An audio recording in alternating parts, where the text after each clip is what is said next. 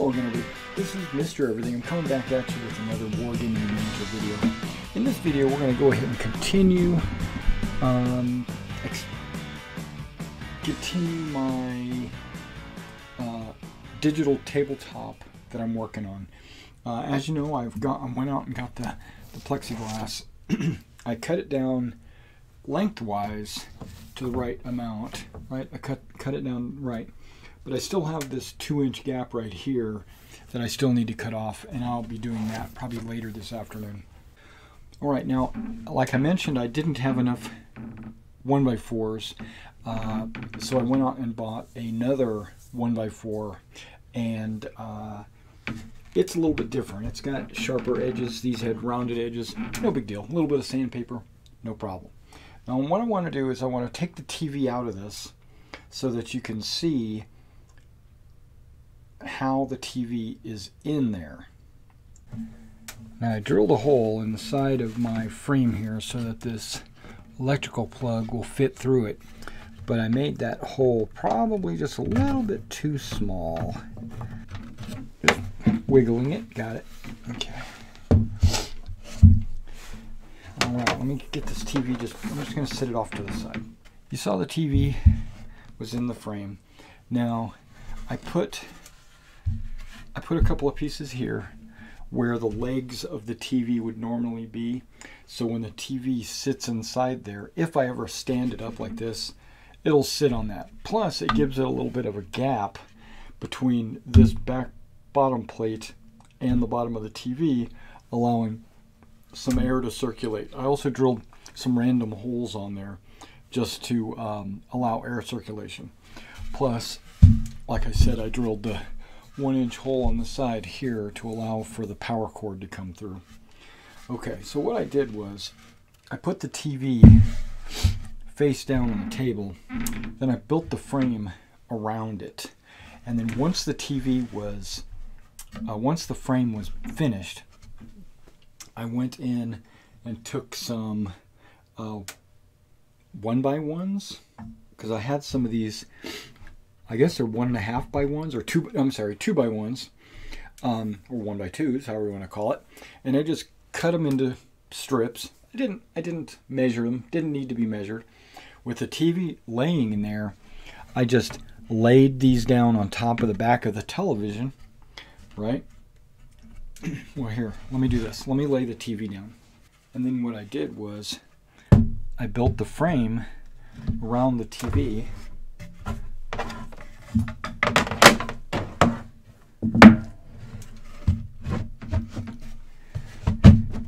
And then with the frame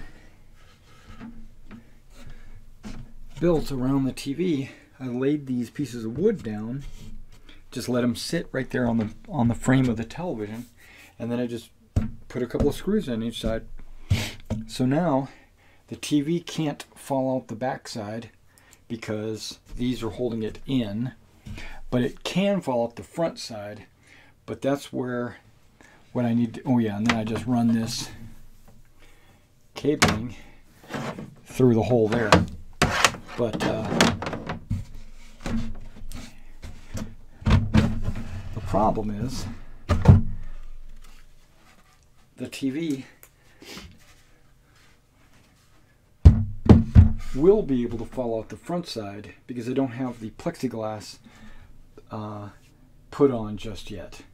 So that's really my next step. But before I do that, what I was hoping to do is spray this down. I want to color it. I don't like it being just this flat wood color. So what I think I'm going to do is I think I'm going to prime it and then maybe just prime it black. Maybe just make it black. Alright guys, so let me go ahead and spray this and then I'll be back. Alright, I went through all my primers and paint and I settled on Deep Forest. It's a kind of a greenish blue look. Let me go get it. This is the color. It's kind of like I said, it's kind of a blue-green. Let me go ahead and get my paint out of the way.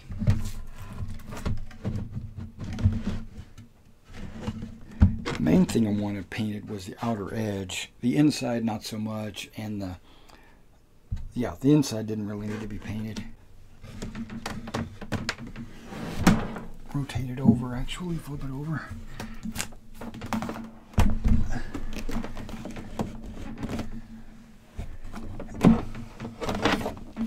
There we go.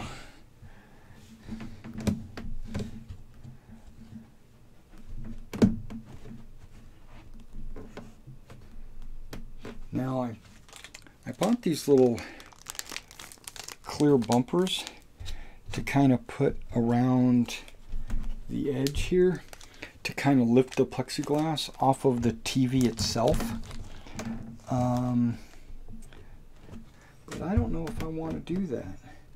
I think I just want to lay the plexiglass directly and screw it directly into the wood here, and then maybe put these bumpers on the bottom. Okay, so what I'm doing now is I'm sizing the top to the wood, lining it up so that when I drill holes in the plexiglass and put it into the wood, everything will be lined up goodly. Now I'm going to take this plexiglass, I'm going to put it on my cutting board, and I'm going to use my box knife here to score it, and I'll be right back. Give me just... Alright, so I got my drill, and what I'm going to do is I'm going to mark the plexiglass of where I'm going to drill holes.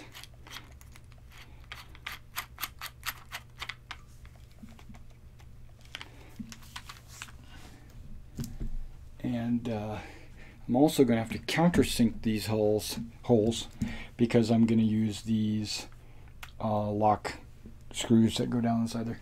So the initial hole, I'm going to turn off the microphone. I'm going to mute it because it'll be loud, and I don't want you to be deaf.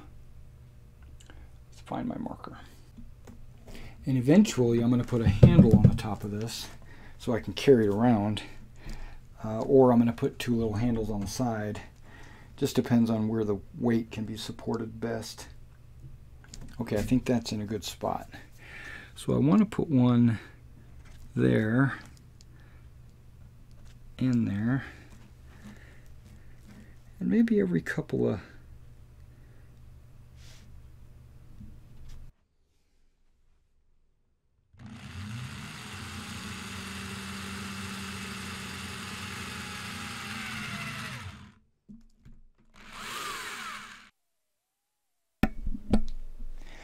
Alright, so this seems like it's going to work fine. We're just going to have to screw it in all the way. But I'm not going to do that until I peel off the film that's on the back side of this. So right now I'm just going to drill all the holes first. Then I'm going to countersink them like I did these. And then we'll peel off the back, lay it down, and screw these things in. Okay, so let me mute this so that you guys don't hear all crazy noises.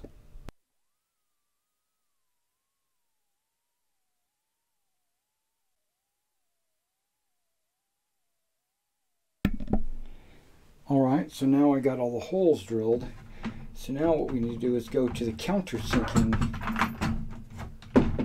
bit. Now this bit, all I'm doing is drilling in just the tip, so it doesn't go all the way through. It just bevels the edge so that when I put the screws in, they don't go all the way through either. Okay, so really all I do is just barely cut anything. Let me mute you.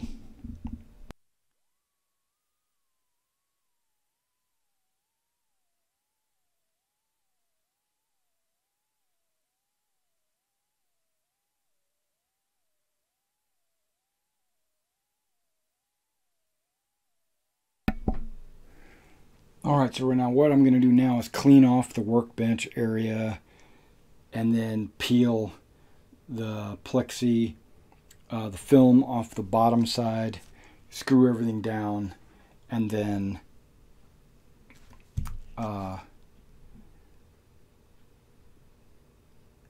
peel the top piece off. And we should be done. Alright, give me a second. Alright, now something that you want to do to your television screen before you seal it up forever with a plexiglass sheet, you're probably going to want to use some glass cleaner, get rid of any of the smudges that there might be on there from you handling it, or you know, the dust or any of that. Just get all that off of there. All right. So now the screen is clean.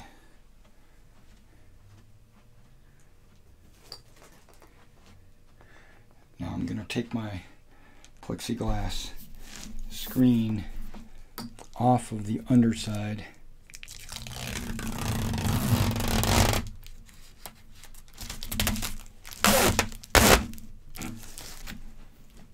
Okay, we're going to lay it on top.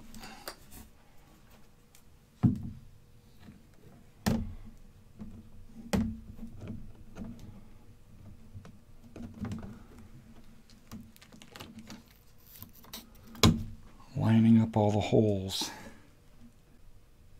As I go to drill the screws in, I'm going to peel a portion of this plastic off, the part that is over the holes that I'm putting in. And then as I go, I'm going to peel slowly until I just have a piece of film in the center, and then I just pull it off.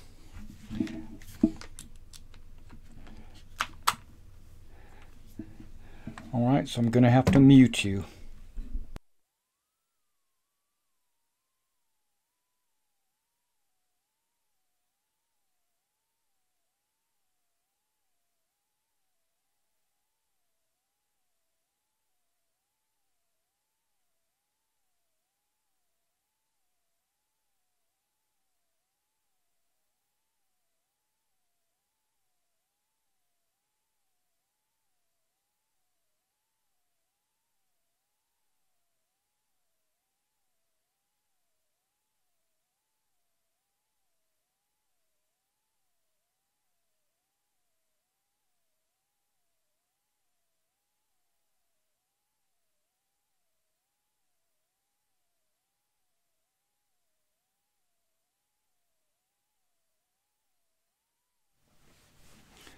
Alright, we've got it assembled, and I've got the plexiglass on there, which should keep it from getting scratched.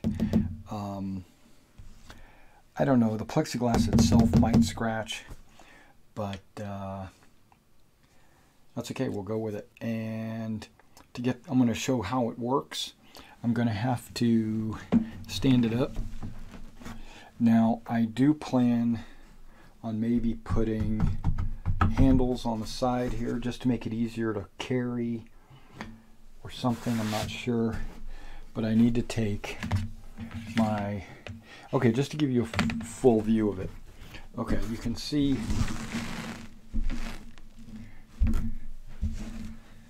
the front of it, right? Now let's take a look at the back.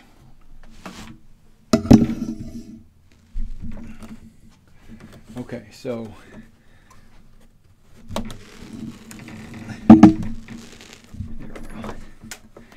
we got the TV sitting in there, and then they got these wooden pieces along here and over here, keeping the TV from falling out. All right, okay, so far so good. I'm gonna run my HDMI out the side here, but I'm also gonna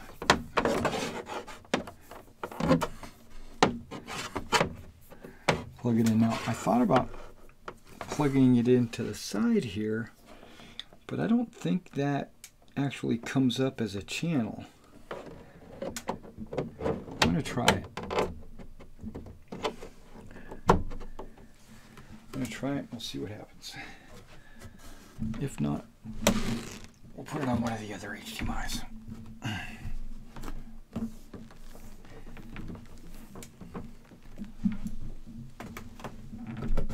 Okay. Pulling it down.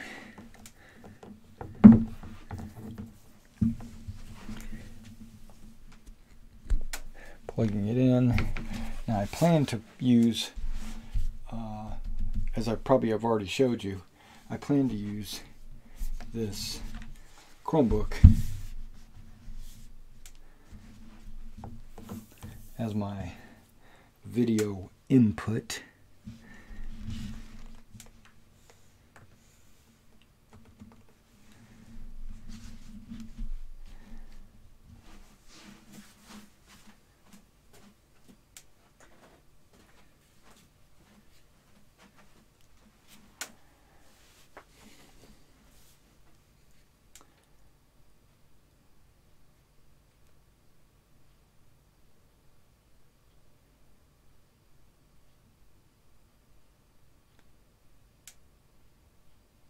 Yeah, look at that.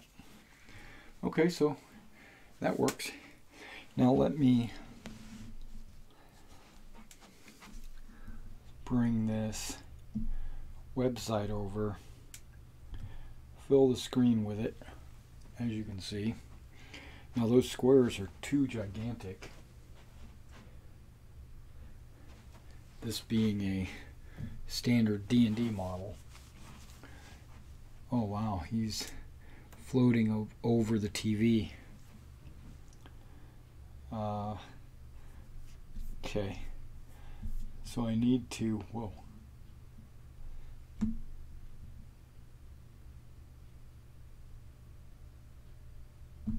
That should work fine.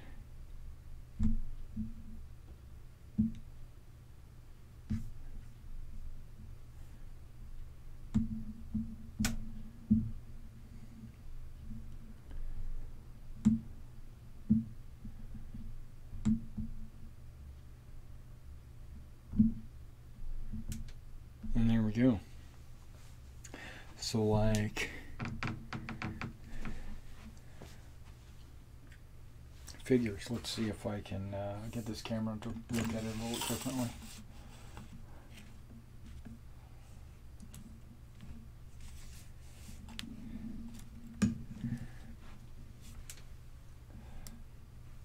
Yeah, that looks great. You know, and you can have all the figures on the map.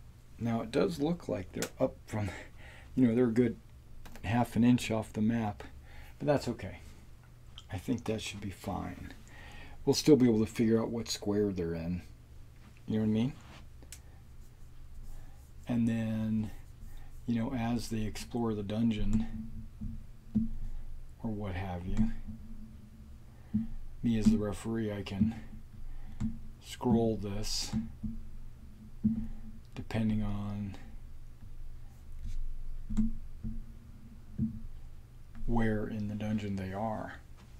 You know what I'm saying? That's just awesome right there. Alright, well thanks for coming out and watching me. Oh yeah, I forgot about this.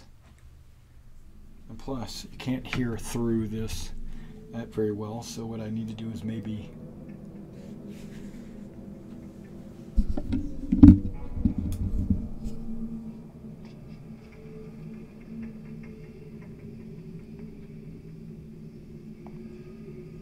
hear that?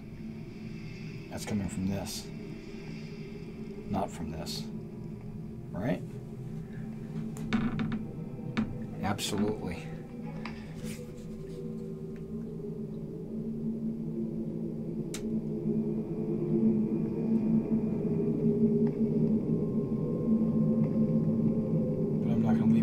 Because it'll distract from the game.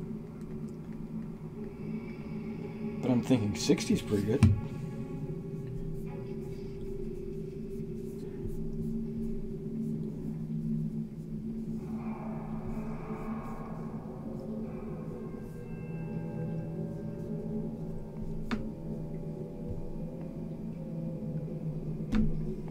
close that.